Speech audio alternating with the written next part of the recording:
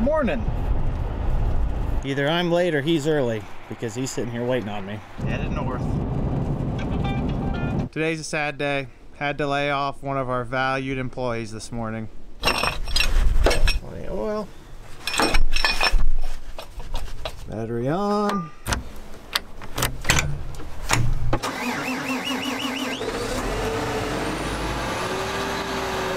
That employee was my mustache. Check the oil on the 780. Perfect. People just expect things out of you when you have a mustache. That's a lot of weight to carry every day.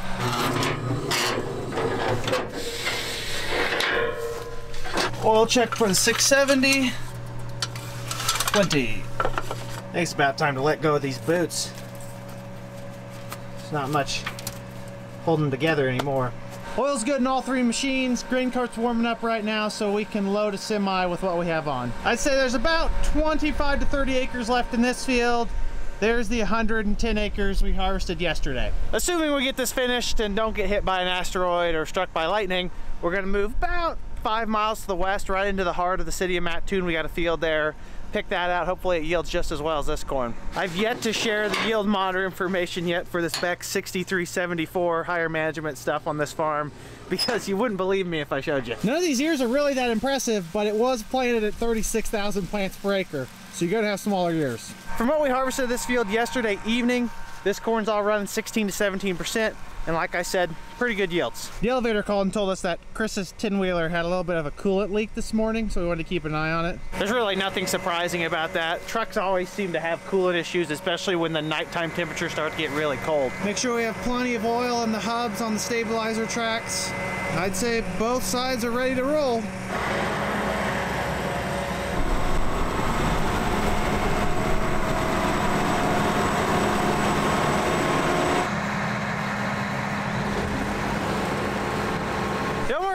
Your favorite combine operator, Katie, is in fact here this morning.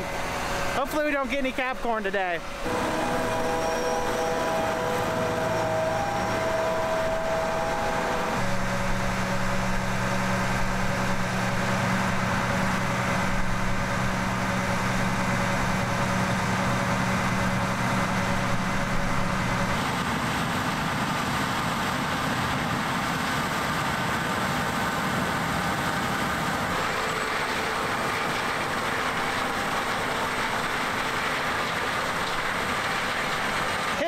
Straight out of the gate. Both combines are running.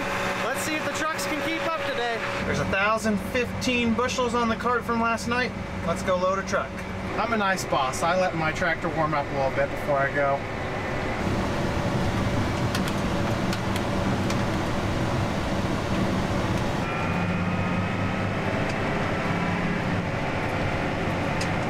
This might be the start of a big day. Then again, every day that's possibly the start of the big day could also equally have the chance of being a terribly disappointing day.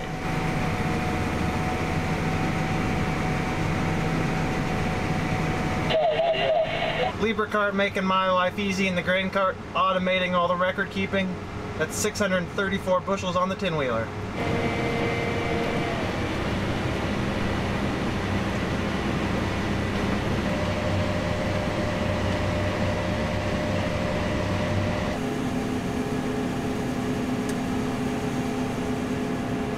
Already sending our second load of the day. That's a good start. This Beck's corn is going to overwhelm our logistical system in a heartbeat. I turned my head for 30 seconds and another combine's full. Keep in mind that in the previous field, that 780 was about 5% high. It showed the dry average for the field is 250. It penciled out to 240 over the scales. The point I'm getting at is the yield isn't quite as good as the monitor's saying, but there's no doubt that it's not up there.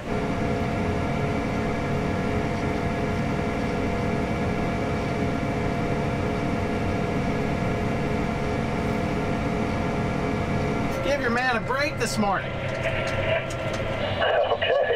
Yeah, sounds like it might be going your way then. Hopefully you have some peace and quiet.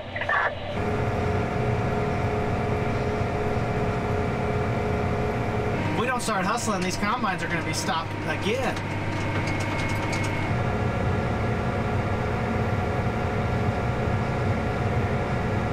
those of you who are involved in the different farming channels on social media, Beck's traditionally gets a lot of hate for being low yielding. I would compare it kind of to how Pioneer always gets a lot of hate for blowing over in the wind, which seems to not be the case at all. Possibly once upon a blue moon, there was some merit to that argument. At this point though, it's baseless.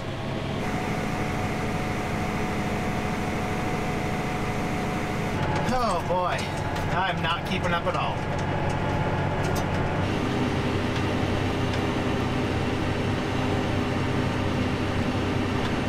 This 6374 hybrid has definitely got some test weight to it. I'm sending some pretty heavy trucks right now.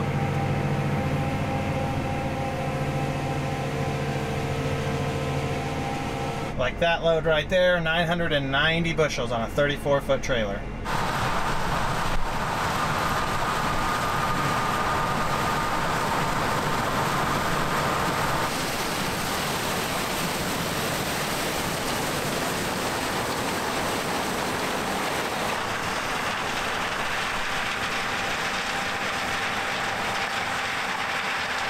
With corn yields like this, I need a 2,500 bushel grain cart, not a 1,300 bushel.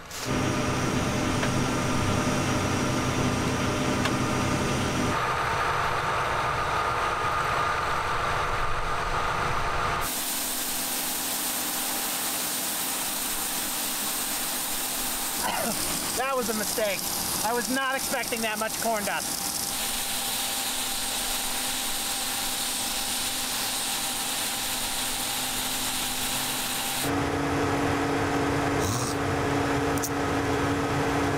It's in my nose, it's in my mouth, it's in my throat, it's in my hair, it's in my jacket, it's everywhere.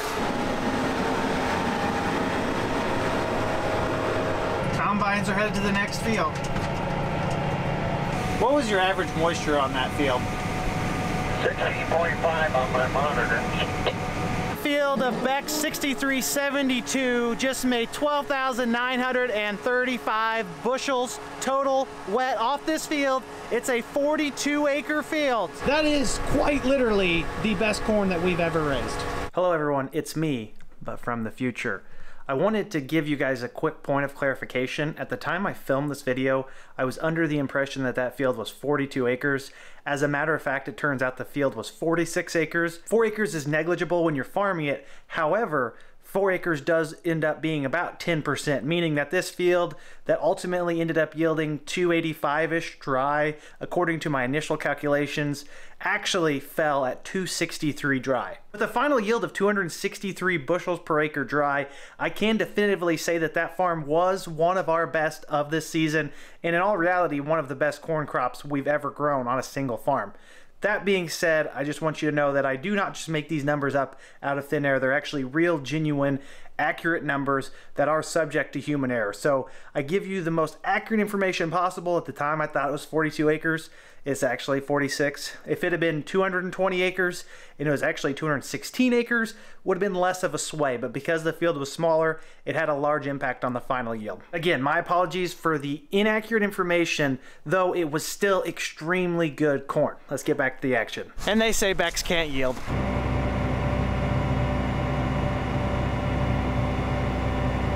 Basically, that Beck's corn just beat the Pioneer corn by about 40 bushels per acre. I'm all about being completely fair though. That Beck's field was managed to a lot higher standard, more nitrogen, timed a little bit better for the season. That's coupled with a higher planting population. I think the entire package, including the good Beck's genetics we had out there, are the reason it yielded so much better. I do believe that the Pioneer corn would have done 20 plus bushels an acre better had it been managed the same way. Headed into the heart of Mattoon to pick another 35 acres of Beck's corn. I've found my perch where I will wait for the combines to open the field up. Are you going to be able to move if I'm blocking you? Opening up this field. Shouldn't take too long. Opening her up.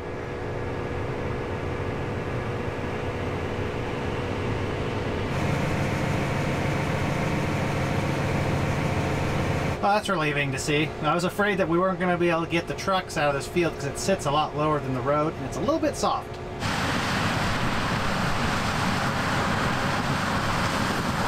This is another another field of that Beck 6374 yielder that we had at the other farm. Hopefully this one's just as good. Fingers crossed.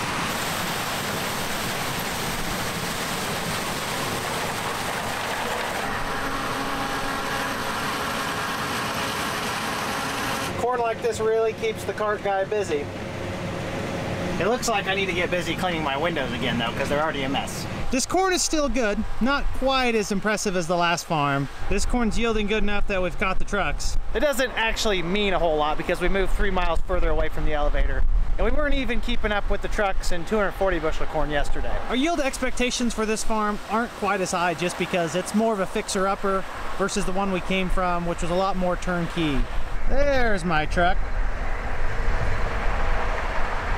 Lunch is here in the southeast corner of the field if you guys want to stop, come get it.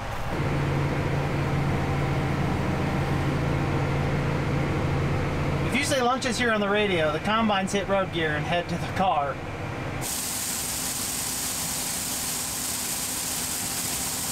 The lunch crew's here. Thanks for bringing lunch, Lenny and Allie. Lenny, at least we have food to keep us busy while we wait on trucks. See the combine? Where's the combine? Right to Andy.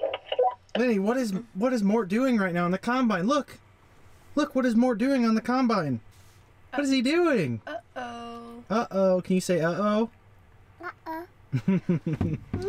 Uh-oh. Cab corn. 4.5.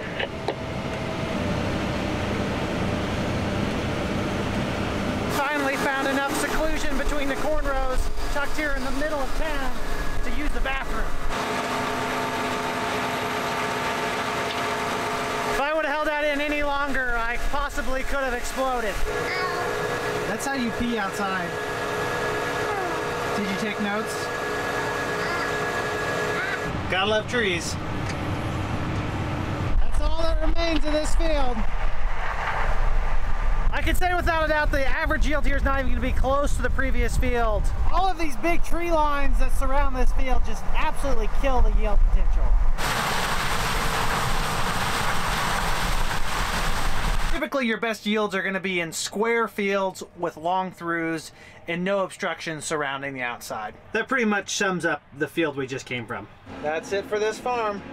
There's a chicken house to the southwest of me trying to take off and fly with a big bunny. The Spec 6374 is a really fuzzy corn.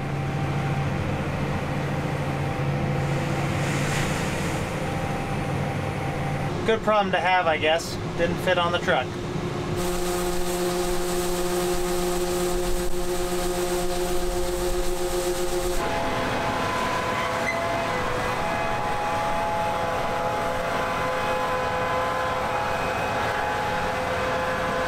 Those grain tanks fold like a million times. Still the coolest thing ever. This is the last of this field, then we're moving back south. Holy cow, look how windy it is outside right now.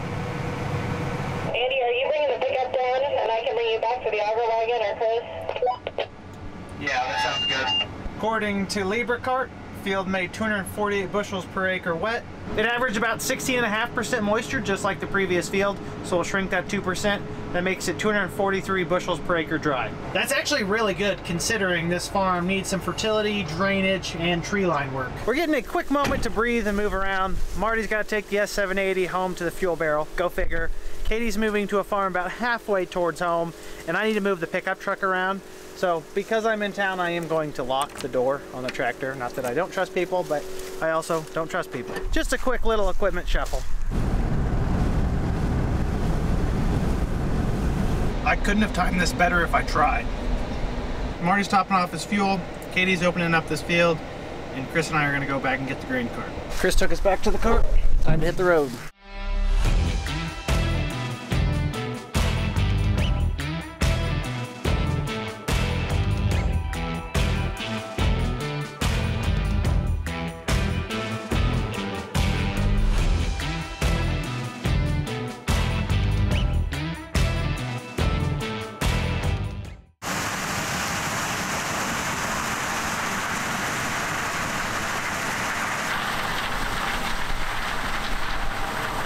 My timing today has been absolutely impeccable.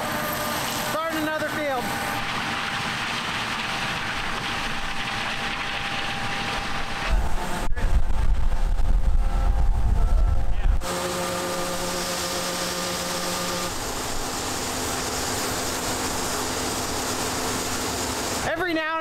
like to make the combines dump straight onto the trucks just to see if they remember how challenging it is when they're loading onto a small window versus a large grain cart. This is going to be another one of those farms where the surrounding tree lines are really going to eat away at the yield average. Opening her up.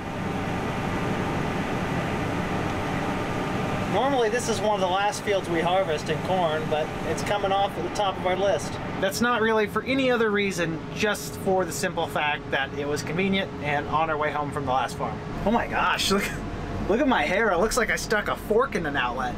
Jeez.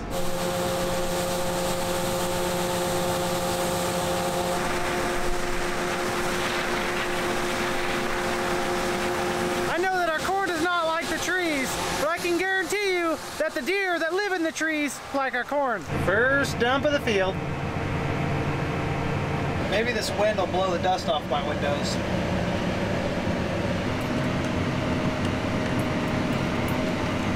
The farm we're on right now doesn't classify as really high productivity. Lower expectations out here. We planted Pioneer 1077. That's 110-day Pioneer double stack corn, and the ears look pretty good for this old dirt.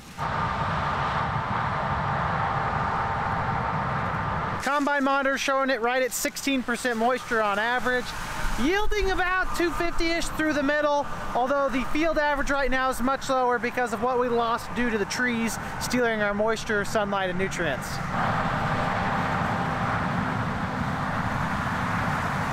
Like I said, we're not expecting nearly the yields out here that maybe we would want to see on our other farms. If this makes 240 bushels an acre dry, we would be ecstatic. As is tradition, I'm waiting on a truck to dump onto.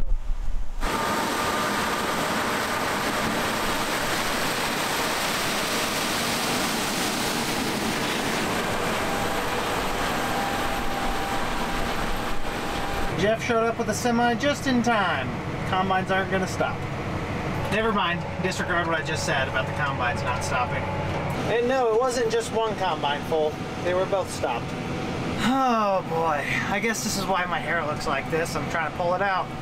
Not a bad problem to have. There's nothing to see in that bottom right camera. No corn rolling off the side of the truck, nothing like that.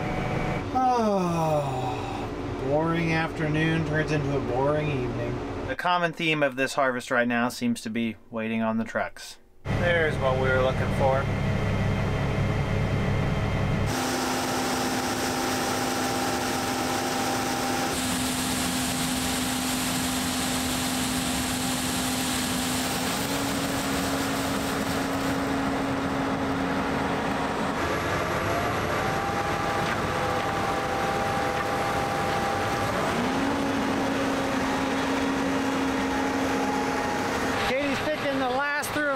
This farm couldn't have come soon enough.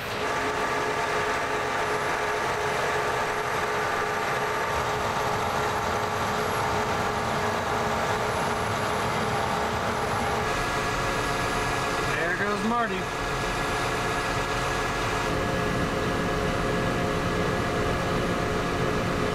And there goes Katie. That just leaves poor old me all by my lonesome, waiting on a truck to dump on. It's starting to get a little chilly outside already. Feels damp. It's gonna rain. You guys want to talk about a fun field to harvest? This one's on that list. Only took 30 minutes, but there's a truck I needed. Holy moly, that screen's bright. There's a light switch. There we go. Oh man, wait. That's been my life today.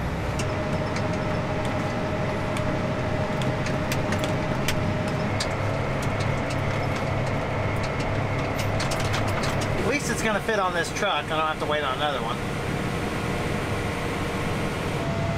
That's all she wrote for this one. Let's hit the road.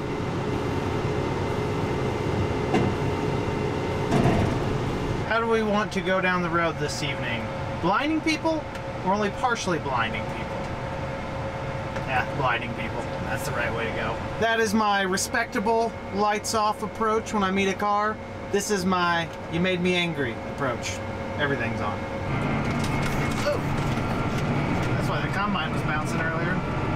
We've been harvesting so many days in a row that I have to think extremely hard to realize what day of the week it even is. I have no idea right now. I think it's Thursday or Friday or Saturday. Normally, we don't get a harvest this many days consecutively without a good rain break. Are those raindrops on the window? Ironically, right after I just talked about it not raining. Corn here, there, and everywhere, it seems like. So the combine's already fueled up.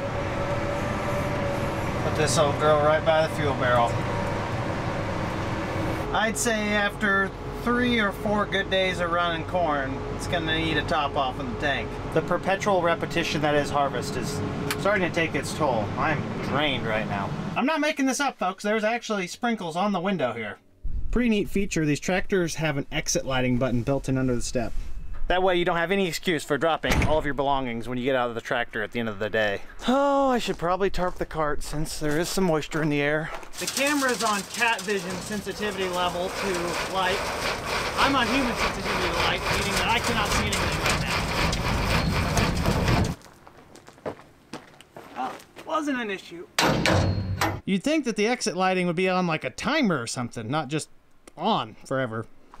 Why are you telling me you need shut off? Shouldn't you shut yourself off? Anyways, folks, if you could not guess it, this is going to be the end of the line for me tonight. I would speculate that we will continuously run into logistical bottlenecks if yields remain strong like they are. I don't personally see them falling off much across the board, so this is something we're gonna have to deal with moving forward. We do still have some more bin space to fill, which will make a massive difference for our overall harvesting efficiency. That being said, I greatly appreciate all of you tuning in, and I sure hope to see you in the next episode. Until then, make sure you like the video if you enjoyed it, subscribe if you want to see more, and comment down below if you have any questions. You know I love to talk about farming. Have a great day, everyone. Peace!